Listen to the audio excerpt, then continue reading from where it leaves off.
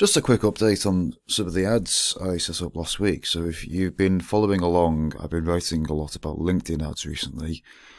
For a lot of my clients, LinkedIn is like the primary social media pond to go fishing in for new leads for potential clients. And I think that in particular conversation ads I think are very effective. So I've had a campaign running since Friday, running some conversation ads.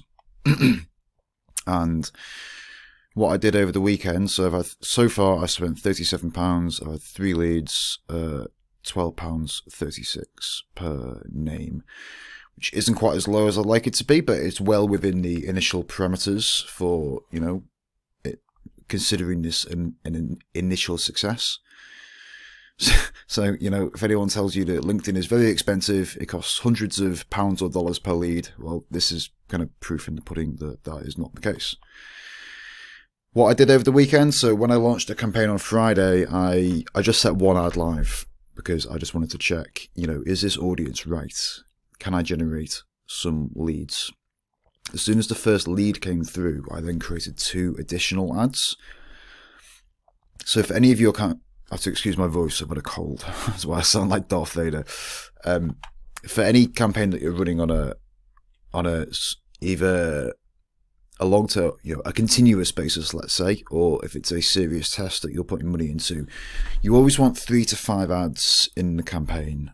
So this was my original ad, the one that's had 2 leads for £12.46 per lead. It's interesting actually to compare the click-through rates. So LinkedIn considers, because this is a conversation ad, so it's sending messages to people's LinkedIn inboxes. If someone opens the message, LinkedIn counts it as a click. So this is not a click-through rate to the website or a click-through rate to the lead form necessarily, but it's useful to compare the click-through rate of the original ad versus these newer ads. So these newer ads I created over the weekend were a little bit shorter, a little bit more direct, which is fine. Ultimately it's all about cost per lead. And if I can generate leads for £6.56, then, so be it. But ultimately that's only one lead at the moment. If I go to edit this ad, I'll just show you how this is a little bit shorter. So I've had a bit of a play around with the subject line.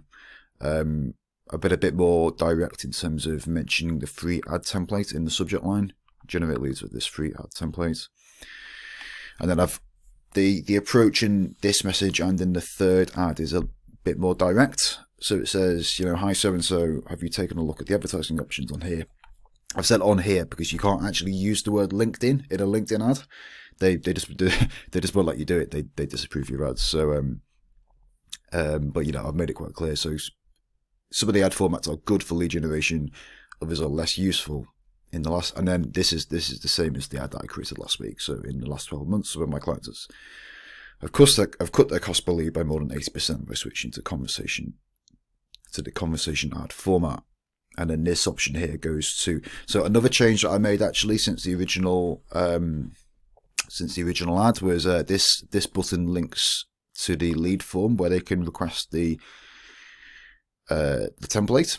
This button sends them to the website. If they just want to book a call with me, if they'd like some help with their ad accounts, they can go to a page on my website where they can book that. The reason I think it's important to have both is because you want to give them a yes or a yes. If you just have one button, it's a yes, no. It's a do this or don't do this. Whereas if you give them 2 options, it's a this or this. So there's a bit of psychology at work there as well. So that's the developments in the ad creative. The other thing that you can start doing once you've got some data is you can start looking at the insights on the campaign and start to refine the targeting audience. So what you want to do is come to your campaign and go to the insights option, and it will give you an idea of, okay, so you've had 3 leads. What are the kind of top audiences? What are the top industries? What are the top job titles? So I've got business consulting and services actually seems to have done pretty well. As advertising services, although I might take that out just because I don't really work with that kind of clients very often. Interesting to see job titles. So the highest click-through rate has been independent consultants, followed by marketing consultants. And again, I don't often work with many marketing consultants, so that's a bit of kind of looking at this now. I'm like, well, how likely are they to turn into our clients? So, you know, there's some question marks over that, and I might leave it for the time being. But you can start to get an insight into here as to, where they are, what type of company they work at, job titles. So, you know, you can either then look to refine your campaign targeting to say, well, actually, independent consultants are clicking on the ad like there's no tomorrow. So perhaps we want to narrow down on them a bit more. And you might see some in here that you want to exclude as well. So, I don't know if I go to view more, it might actually give me some more data. Yeah, it does. So, yeah, on the demographics, this is one of the ones where actually I don't want to be shown to non-profit organisations. So I can go back and add those as negative targeting. I can go and narrow on the campaign targeting settings. I can select narrow and exclude non-profit organisations and higher education.